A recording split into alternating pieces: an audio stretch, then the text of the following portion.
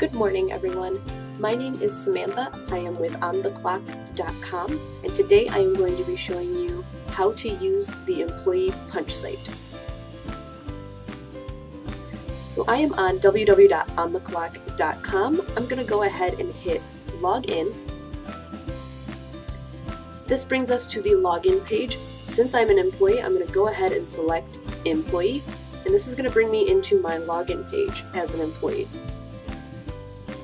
So in the employee login, you would just go ahead and type in your username and password.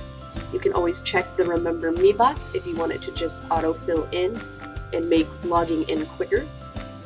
If you have an email address and not a username and you forget your password, we do have lost password here where you're able to retrieve.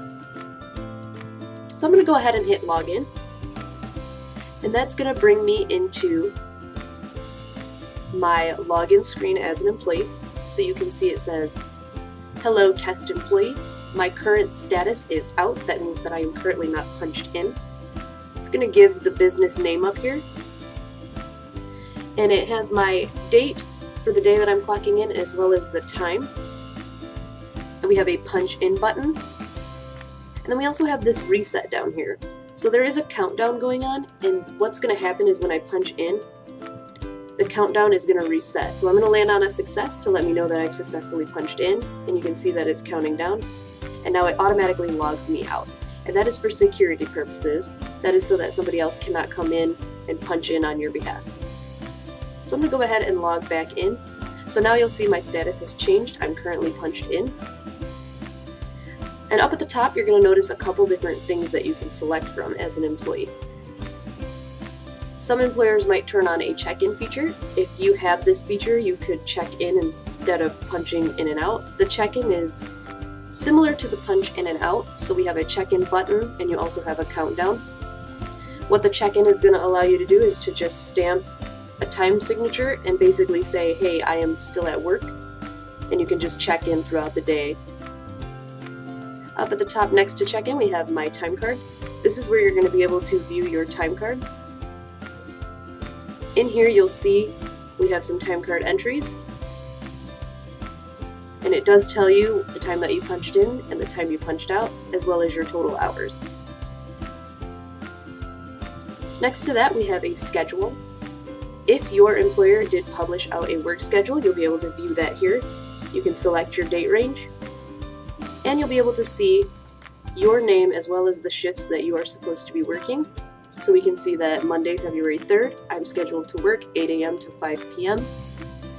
Tuesday, February 4th, 8 a.m. to 5 p.m. But you notice there's a location listed here. It says Detroit, so I am scheduled to be working in Detroit. And we can see that this schedule was published to me on 1/31. Next to my schedule, we have PTO, which stands for paid time off. So this is where you would request vacation, holiday, sick, or personal time.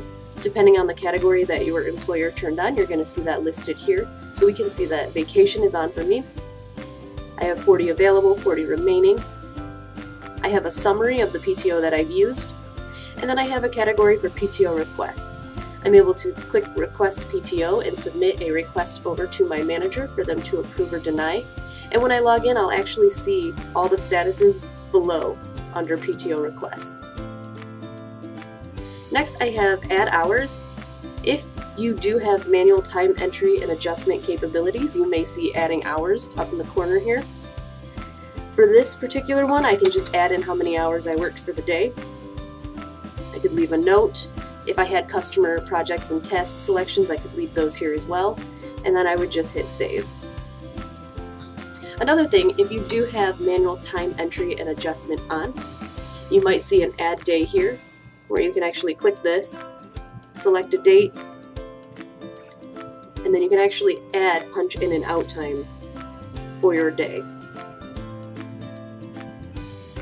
Another thing, if you do have manual time entry and adjustment on, you'll see that you have editing capabilities of your time cards. So if something was incorrect, you could always edit this and change what you need to change.